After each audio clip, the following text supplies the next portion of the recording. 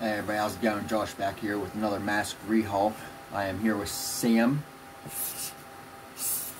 and this is a Tots 78 Michael Myers mask with the old Halloween 2 Elrod mask hair, that moppy hair that came on it, the big one piece. But I had some laying around. I liked the way it looked on it, so I went ahead and put it on here.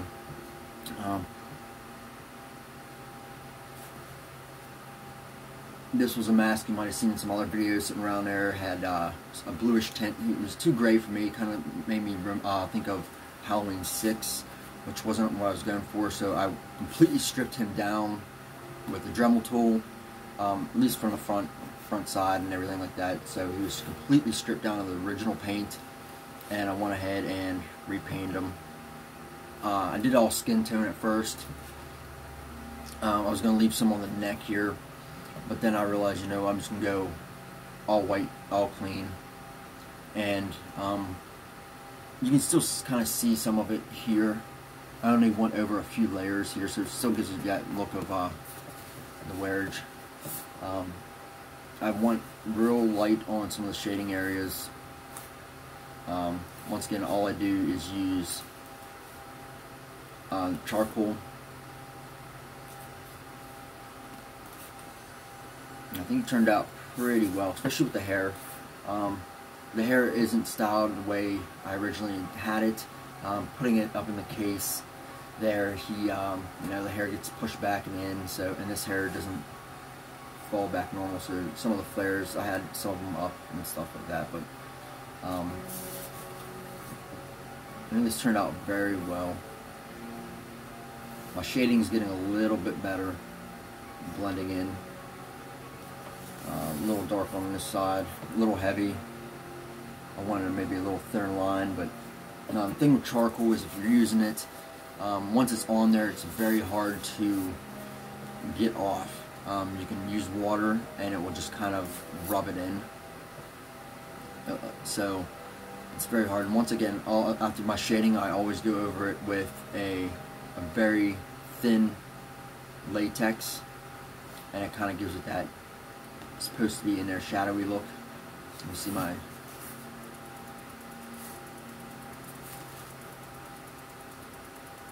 so I'm very happy with how this turned out. I did not do the sideburns I was going to. I forgot about it, and just looking at it sitting in the case, it is what it is. That's why I like it. I'm not sure how the camera's picking it up. It is a little darker than what I wanted it to. I think I went a little too heavy on the wash. I did try to wipe some of it off. Here is a comparison to my Sinister Studios 78 mask that I redid too as well. And there was no, I did not do any weathering to this one at all.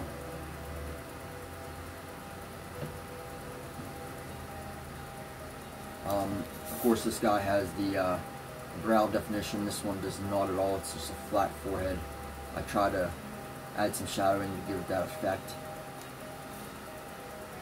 If I can get side by sides here.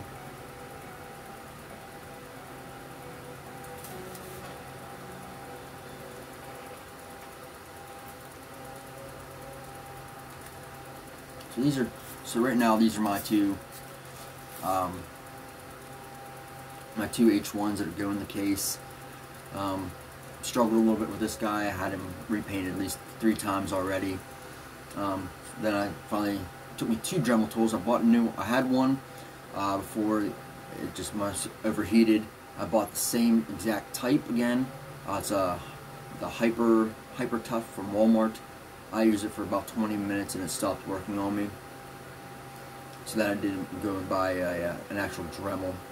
I had no issues with that at all. So now when I do masks, certain ones, I will be going ahead and taking off all these things.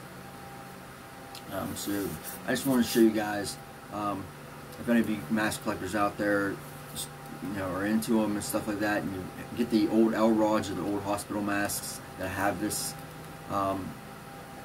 I'm guessing it's factory added hair, because now all the hair on the new masks, they call it hand laid. So I'm guessing this is probably laid on by a machine at first. Keep it, because I still think with enough styling, this hair is pretty nice, and especially doing an H1.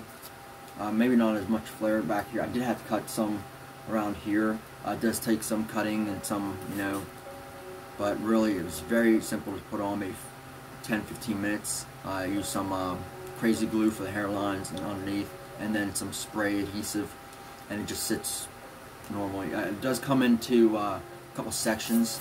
It'll come in the front section. It's just about here. And then a back section which is split. It'll be split right around here, the whole way down. And then there's a split somewhere around here. It kind of gives it flaps. And you kind of got to edge it up to the ear, right? And then you're going to have somewhere around here, and about here, you kind of have a fold in the hair. But you can't tell. It's like taking a carpet and kind of folding it a little bit, and you have that little crease and full. But you can't tell that's in there if you style it right. So I'm very. I wish I had better lighting. I wish I had a light where I can actually change it, because I do have some nice pictures of this with different lighting, which really bring out the details. Hides the shadowing. The one thing about the shadowing is a lot of people say, you know, it's just the lighting. Why people actually paint on the shadows? Well, most people were going to have this mask out in regular lighting all the time for display, and you're not going to have them shadows on it. So, you know, when people come over and look, you want that kind of shadow look to it all the time. So that's probably the main reason people put some shadowing in there. It's just so when we have normal lighting, you can at least have some of that shadow effect to it without actually having to do studio lighting or anything like that. And that's why I do it. I have nothing against the stock 78 mask. Depending on where I had it, time of day, you can see shadows, of course, because of different lighting. But try that one. So I have a few videos upcoming since it is a spooky season. Trying to get into it. I did have a very nice comment in one of my other videos, wondering why I only had 30 subscribers. I really don't post my link out many places. This is just for, you know, people that come across it or something like that. I do have over 1,000 views on one of my rehairing videos, which I did not expect at all. And I just thought every video would get maybe 30 some likes, maybe less, because I'm not doing a lot of advertising or anything like that. This is just from, you know, me, myself, some friends that like to see what I'm doing. So big thank you very much. And I did find out that my video helped a few people with their rehairing projects, so that means a lot to me. Some upcoming videos I do have a cool idea with one of my masks. It's a couple cosplay videos. I think I have a nice idea with my H40 mask that I touched up yesterday. I did do a photo shoot, with my girlfriend and my niece. She's gonna be 7 at the end of this week. She actually wore this Sam thing. It's not a complete PJs, it's more like a dress on her, but and then a Sam mask. And I'm gonna post them pictures with the commentary behind them. So the next video will probably just be a bunch of pictures, but I will have commentary, humorous commentary to the photos behind it. So that's 2 videos I can think of offhand.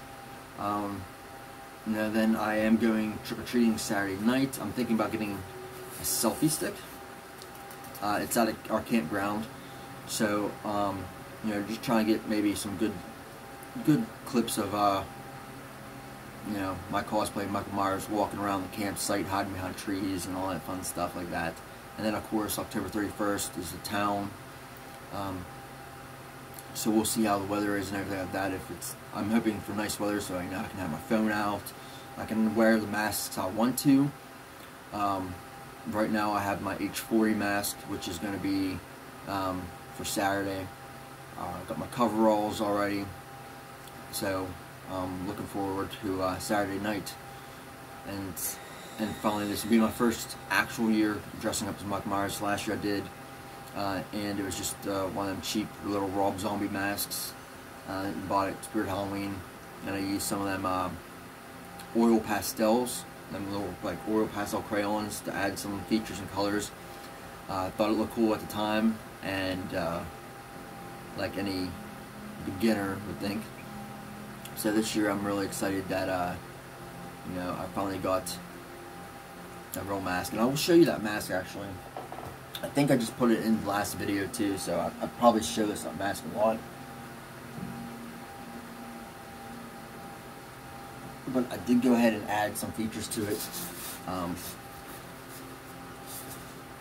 So this is the mask I will be wearing. I might even wear it for Halloween night. I was thinking about the one day mask, but so what?